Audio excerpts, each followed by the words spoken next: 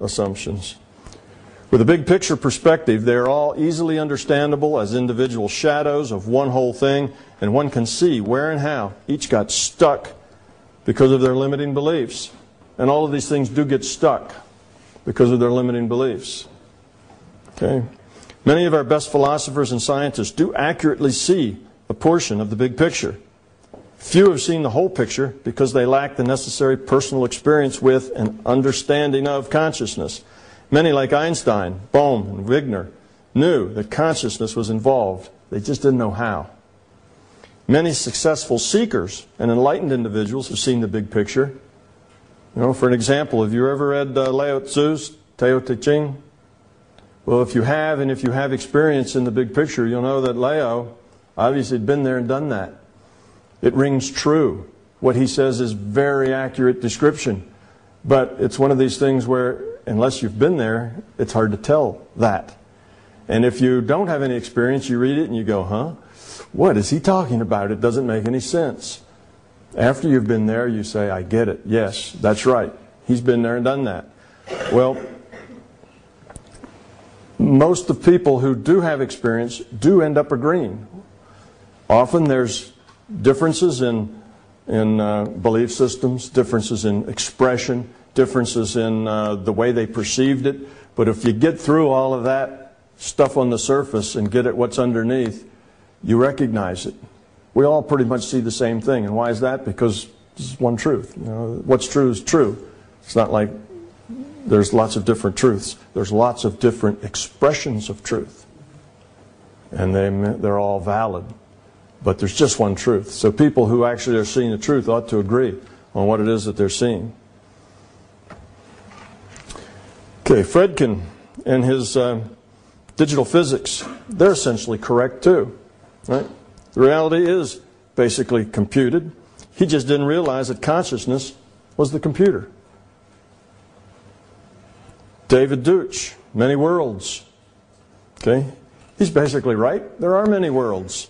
It's just they don't exist as parallel physical places. They're probabilistic, non-actualized. They're in the database.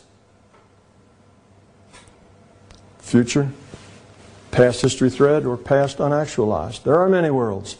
And you can access these worlds. And everything that can happen is there as a probability distribution. So David Deutsch has got that correct. He just doesn't understand the nature of consciousness. Again, you can't unless you experience it. Nick Bostrom, Brian Whitworth, Edward Fredkin, all of them talked about virtual reality being computed reality. It's so. That's true. It's just not as they imagine it. They all miss the consciousness connection because they don't have a personal understanding of the nature of consciousness. And a personal understanding is the only kind of understanding that creates fundamental knowing. Again, you can't handle the subjective objectively. Okay, for the most part, when I tell you about these things, I'm not speculating. Believe that or not, that's true. I speak with confidence only because I've been there, and by experiment and by experience, I've learned the causality of the larger system. Okay, logical implications.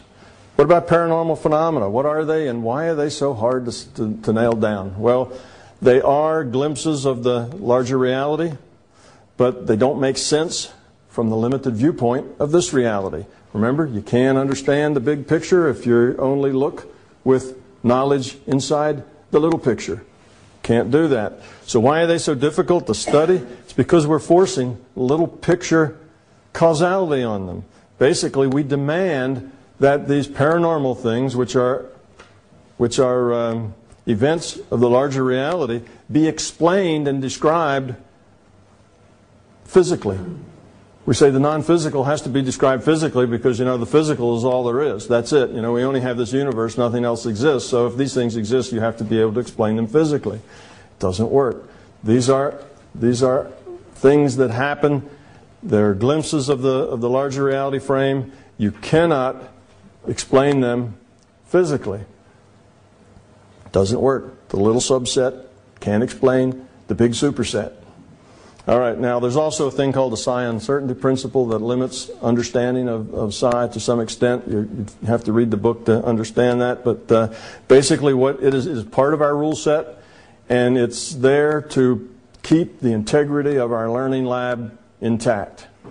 You wouldn't want the effectiveness of the learning lab to disappear, which it would otherwise, and we'll talk about that a little later, but there are rules that prohibit, or actually what it does is add an uncertainty to psi things. It requires a certain amount of uncertainty to go with them.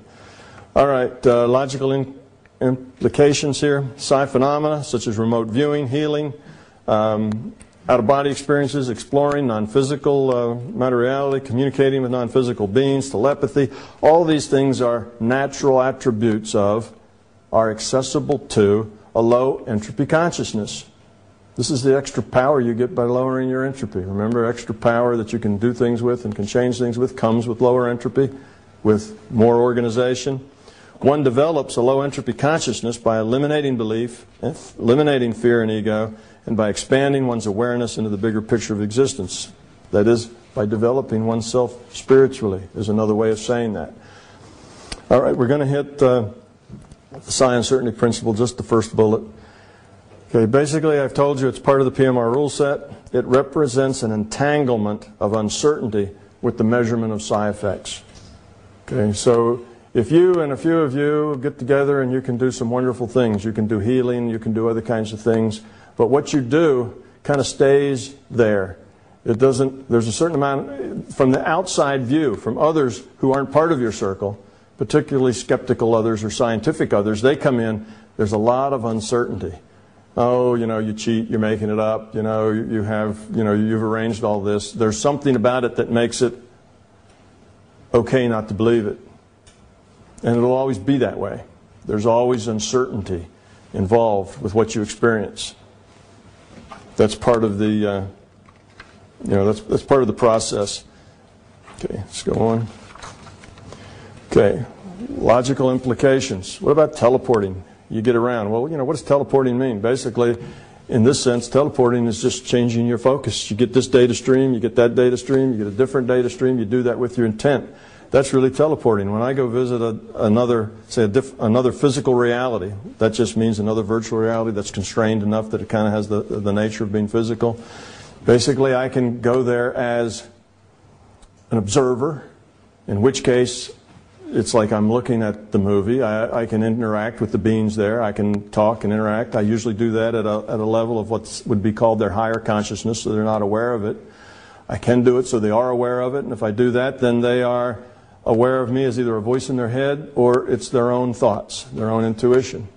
If I like, I can produce a body there and walk around and be one of the local people and interact with them that way. You can have your choice of those kinds of things. Now, obviously, if I can do that there, they can do that here, right? It's not just a one-way street. But there are very few entities that are able to do this, so it doesn't happen very often. It's easy to teleport your awareness about the larger conscious system. It's very easy. And you can go much further than just the non-physical that interacts with our system. That's just a tiny little piece of that non-physical virtual reality that has any interaction with any being here in this physical matter reality. It's easy to generate a body in another frame. It's all just data. It's just a matter of generating the data that when that data goes into their consciousness, they see a physical body. It's easier than it sounds.